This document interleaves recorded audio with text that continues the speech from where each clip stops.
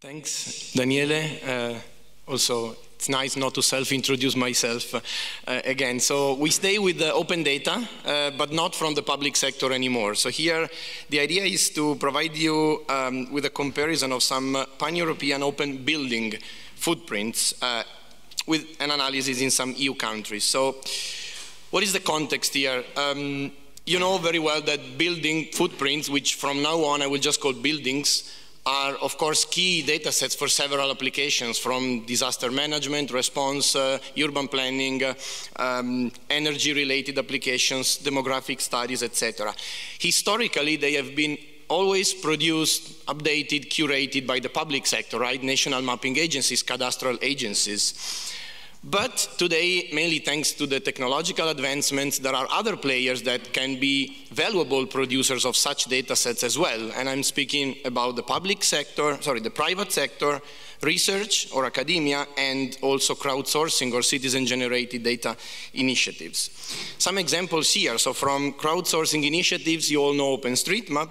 Private initiatives, we have Microsoft, we have Google actually producing their own open building data set, and we have the Overture Maps Foundation. For those of you who are not familiar, this is a foundation established at the end of 2022 by 4 companies, Microsoft, Meta, Amazon, and TomTom, with the promise to produce global data sets, open data sets, quality data sets actually, for a range of applications. But also we have academia, and 2 products here, EUBUCCO and the digital building stock model, which I will cover a bit later on.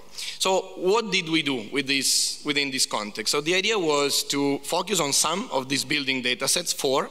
Again, open data from non-governmental organizations. We focused on the European Union, and we downloaded them in January this year. The objective was to assess how similar or how different they are, only in terms of geometry so far, so we didn't look at the attributes. We did that in a limited number, 5 of EU countries, and we also considered not just the countries as a whole, but also the degrees of urbanization to see whether things are different in urban areas or in rural areas.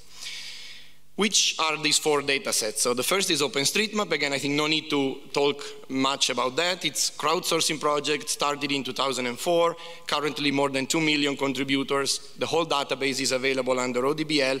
Buildings typically come from the digitization of satellite imagery, sometimes also from imports, from third-party organizations and data sets with a license compatible with the ODBL. It's a global database, of course, updated on a continuous basis. So we use GeoFabric to extract the buildings using the building key.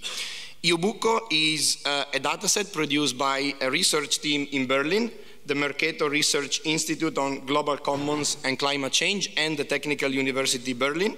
It's mostly ODBL licensed. There are a couple of exceptions for 2 areas in Italy and the Czech Republic. How is this produced?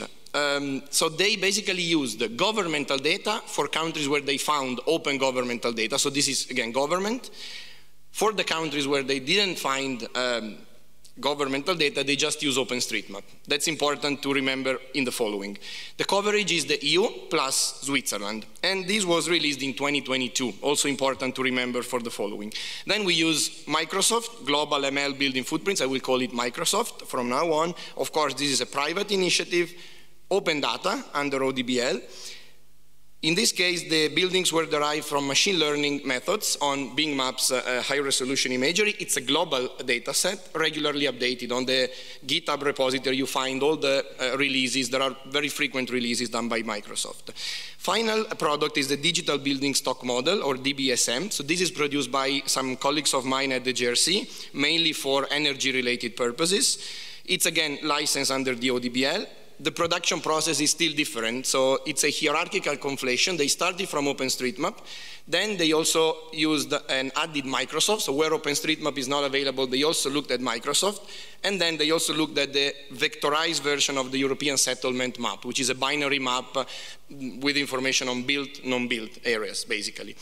Available for the EU and released in 2023. They are planning also a second release to happen soon. As I said, we also looked at the degree of urbanization, looking at the NUTS classification. NUTS is the nomenclature for territorial units for statistics in Europe. You may be familiar. We looked at the NUTS 3 areas, so the smallest administrative areas, roughly corresponding to municipalities or counties with a population of 150, 800 inhabitants. And these are classified into 3 classes: urban, semi-urban, and rural. 5 countries, I said before, Belgium, Denmark, Greece, Malta, and Sweden. Why those countries? Well, we wanted to choose countries in a way that, first of all, we could have countries of different sides, geographically far away from each other, to make sure that their OpenStreetMap communities were different and not really influencing each other. The need to have also different fractions of urban, semi-urban, and rural areas. You see the colors in the maps. And also the need to have EUBUCCO coming from different sources. I said before, for some countries, in this case Belgium, Denmark, and Malta, EUBUCCO makes use of governmental data. For some other countries, Greece and Sweden, it's OpenStreetMap. Now, what did we do? First, we looked at the datasets and we calculated the total number of buildings and the total area of buildings for each of the datasets in each of the countries. And we also plotted those 2 variables in a bidimensional plot. Let's have a look at what this actually tells us, starting from EUBUCCO. So if we look at the countries where EUBUCCO is based on governmental data, you see that very clearly EUBUCCO stands on the top right. So it's the dataset with the highest number of buildings and highest total area of buildings. But if you look at the datasets where EUBUCCO comes from OpenStreetMap, it's in the other side. So it's the dataset with less buildings and the lowest total area. Looking at Microsoft, again, here, this is more heterogeneous, so sometimes look at Greece, Sweden, and Malta. It looks quite good in terms of the total number of buildings, so quite complete. In some other cases, it's more, let's say, shifted to the left. So basically, few buildings. You see for Denmark, it's the dataset with the lowest number of buildings. In terms of the area looks one of the highest areas in general. OpenStreetMap, again, you see OpenStreetMap typically is not the dataset with, let's say, the highest number of buildings and the highest total area. But you can already see that, for example, in Denmark, OpenStreetMap looks quite good in terms of at least the total area. We can already see that in Denmark, for example, also in Belgium, the OpenStreetMap communities are quite active. This is not the case for Malta and for Greece, where you see very clearly OpenStreetMap is really at the bottom left here. If we look at the comparison between OpenStreetMap and EUBUCCO, again, for the countries where EUBUCCO is based on governmental data, we clearly see that OpenStreetMap is much, let's say, less complete than EUBUCCO, clearly. If we look at the other datasets, again, OpenStreetMap is a bit better than EUBUCCO. Why? Because EUBUCCO is using OpenStreetMap, but from 2021-22 when they released the dataset. And of course, OpenStreetMap has improved in the meantime. OpenStreetMap against Microsoft is quite interesting because in some cases, look at Greece and look at Sweden also, and Malta. When the OpenStreetMap community is probably not super active, Microsoft is really much more complete, at least looks much more complete in terms of total area, total number of buildings. In other cases, the situation is opposite. Look at Denmark, where OpenStreetMap is more complete in terms of total area, both total area and total number of buildings. Belgium is a bit strange because OpenStreetMap has more buildings, but a lower total area. Of course, it also depends how buildings are mapped. You may have one, in one data set, let's say a set of adjacent buildings mapped as just one building, and in another data set, the very same, let's say, group of buildings mapped as the single buildings. So you need to take all of these things into account. Finally, the DBSM, the Digital Building Stock Model, usually is one of the data sets with the highest area of buildings. And this comes from this, let's say, hierarchical conflation approach, where they consider multiple data sets together.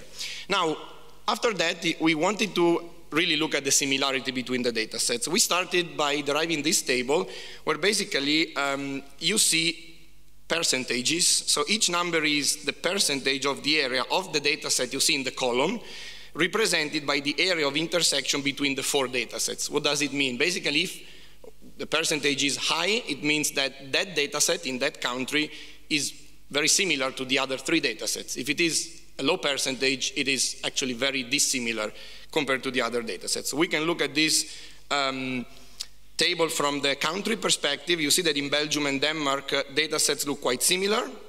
Numbers, percentages between 60, 70%, 80%. Sweden, a bit lower numbers. Greece and Malta, the lowest numbers. Let's try to understand why. So Microsoft and the DBSM are those where we actually see the lowest number, especially for Greece and Malta. These are due to different things, but mainly the fact that OpenStreetMap is less developed, less complete, as we also saw before in Greece and Malta. If we look at also EUBUCCO and OpenStreetMap, EUBUCCO in Malta stands as a very low number because in Malta, EUBUCCO is based on governmental data, but when we compare it with other data sets like OpenStreetMap that is, as I said, very poorly complete, then of course we get this very low value of intersection. If we do the same only for considering only rural areas and only urban areas and semi-urban areas, this is not in the table, we get very clear indication that in rural areas the data sets are even more diverse. Okay, the minimum percentage would become 7%. The higher percentage for urban areas becomes 79%, which says that, again, in urban areas, the data sets are more similar. This also somehow confirms the literature on OpenStreetMap itself, that basically tells us that in urban areas, usually OpenStreetMap is more complete because there are more people living there, more mappers actually interested to map things there, etc. Then we also computed the same, but for each couple of building data sets, and we created this table. Again, in this table, for each country, each number is the percentage of the area of the data set in the row that is represented by the area of intersection between the data set in the row and the data set in the column. So very same story as before, but applied to each couple of data sets. Again, I will guide you through the interpretation of this table. Let's look at the 3 countries where EUBUCCO is based on governmental data, and again compare OpenStreetMap and EUBUCCO. You see that basically if you look at the OpenStreetMap rows, the numbers are quite high. If you look at the EUBUCCO rows, the numbers are high with the exception of Malta, where we get this 27%, which again derives from the fact that in Malta, the development, the completeness of OpenStreetMap is not very high, so we get this huge difference between the 2 data sets. EUBUCCO against Microsoft and the DBSM. The numbers are pretty high here, lower than OpenStreetMap. Again, in Malta, Microsoft shows the lowest value. EUBUCCO against OpenStreetMap, but in the other countries where EUBUCCO is based on OpenStreetMap. Here we have this 99% and 97% when comparing the intersection to EUBUCCO, which is expected because it would have been 100% if we considered OpenStreetMap 2 years ago, but now OpenStreetMap, as we said, has evolved, so we get slightly less than 100%.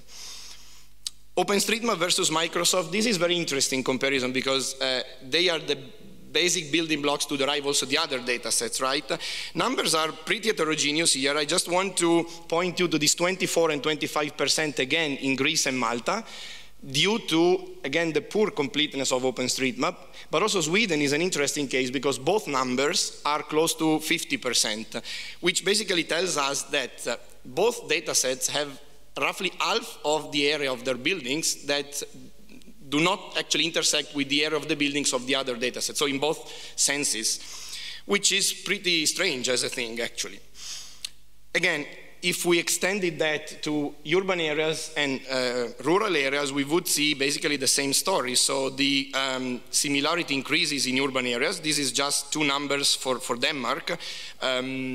And it decreases in rural areas. Again, for several reasons. OpenStreetMap we know.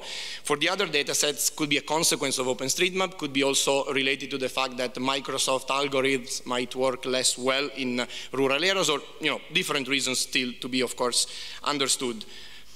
The code we used is Python code, is on GitHub. We parallelize part of the process to increase efficiency. We provide Jupyter notebooks. The license is the European Union public license, which is fully open source. So feel free to take a look and of course provide comments, reuse, etc. Some conclusions here. So I showed you a lot of numbers, but what can we, let's say, conclude about all of that? So that was, first of all, the first, at least to our knowledge, comparison of some of the available non-governmental building datasets. I want to stress the fact that we didn't do a quality assessment.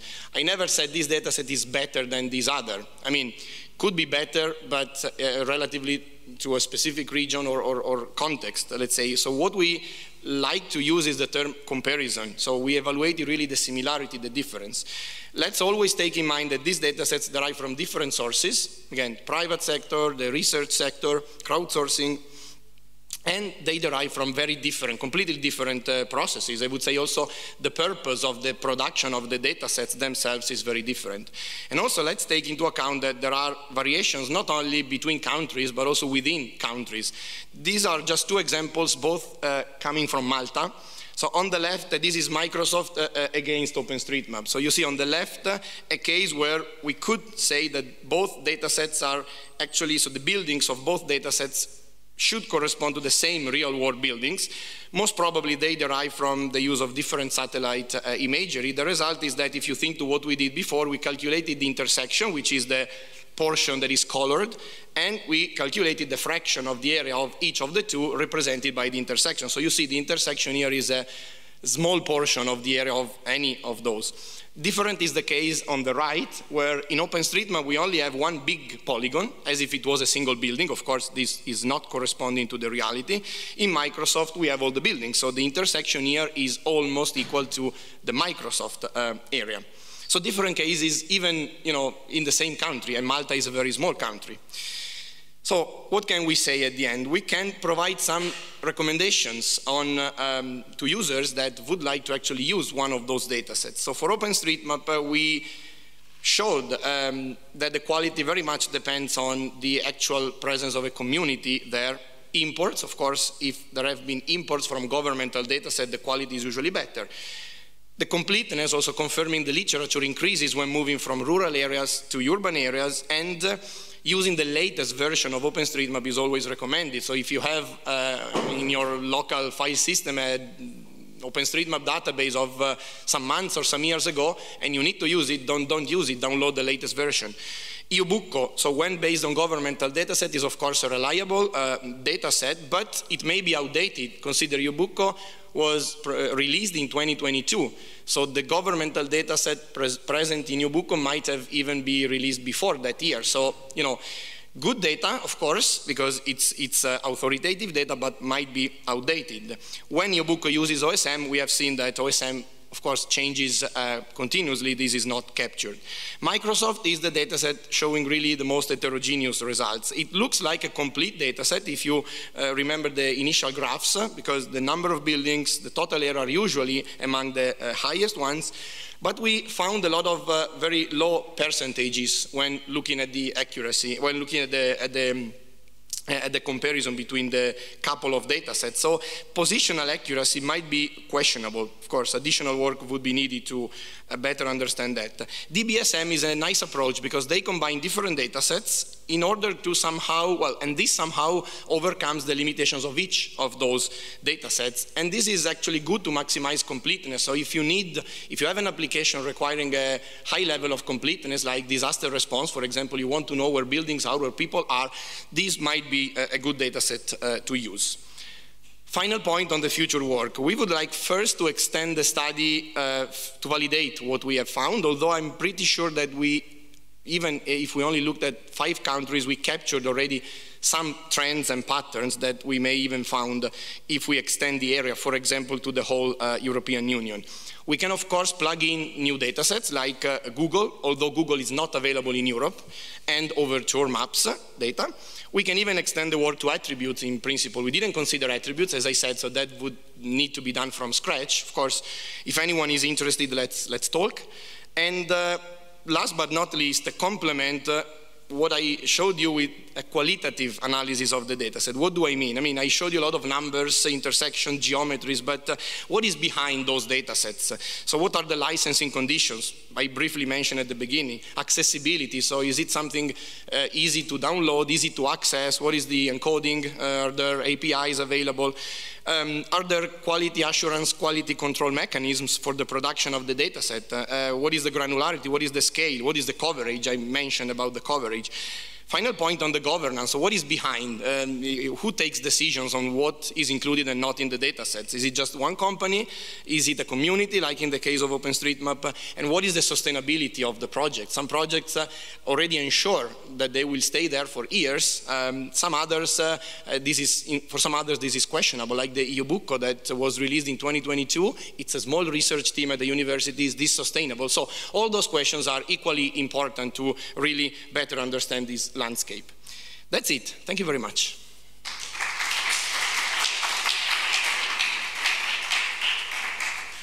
Thank you, Marco, for your presentation. Very nice. Any question for Marco? Thank you very much, Marco. I think that's, for us also as practitioners, really interesting to have this sort of overview of those building footprint data sets. Some are much more pushed popularity in Twitter and other social media, but it's good to know also other ones. And it's a curious comparison in Europe, this type of thing.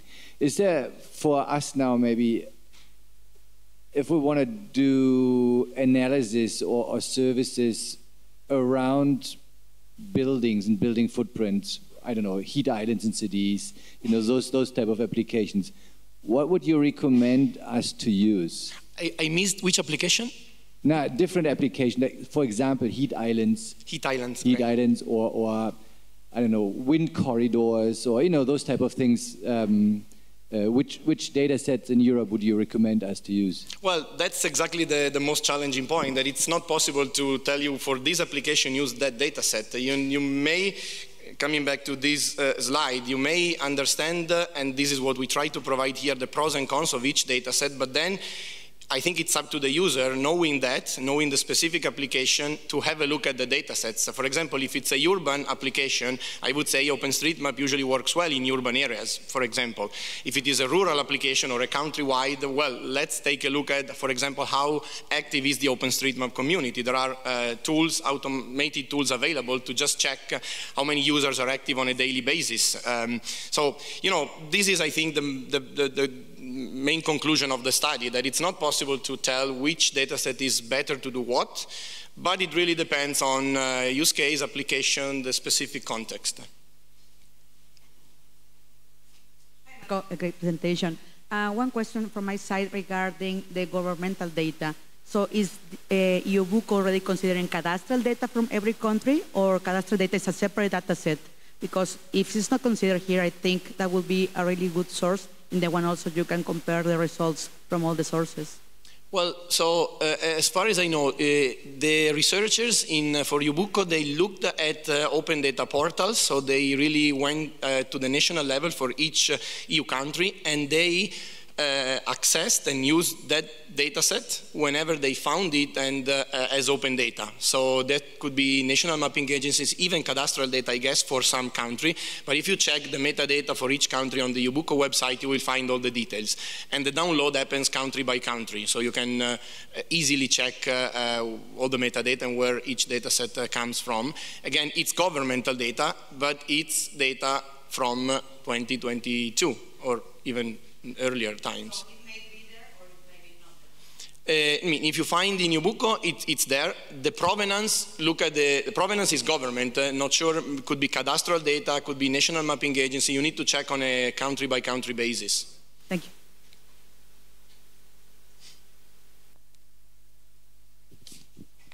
I don't know if this is a question or more of a comment, but one thing that I know about governmental datasets is that in those, not everything that might look like a building to an AI is actually defined to be a building. Like, for example, in the Finnish building dataset, which I happen to know, there are buildings and then there are constructions.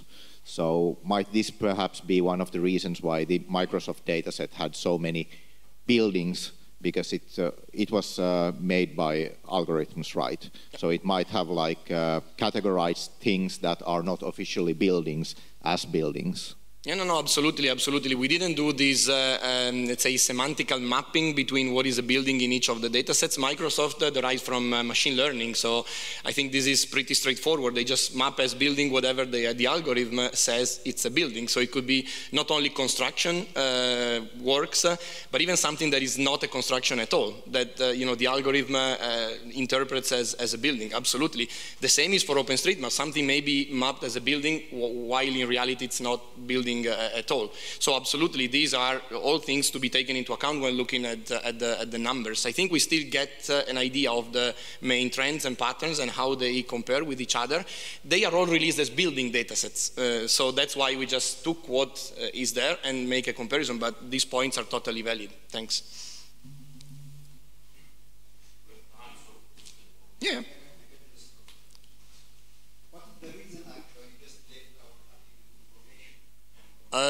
Was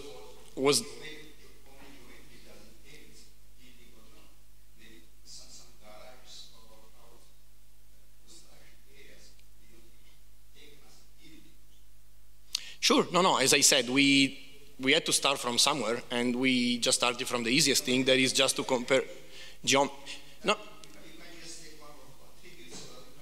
No, wait, but these are building data sets, so we did not take data sets. We took building data sets. Then what each considers as a building, or what is, whether any polygon is or not a building, then we didn't, of course, look at each single polygon, but these are building data sets, so they are released as buildings. So we assume that they actually represent buildings. As we just commented, this might not be the case in the real world when we go and we say, okay, this OpenStreetMap building is actually something else, that the mapper actually saw as a building, interpreted as a building. Same is for machine learning.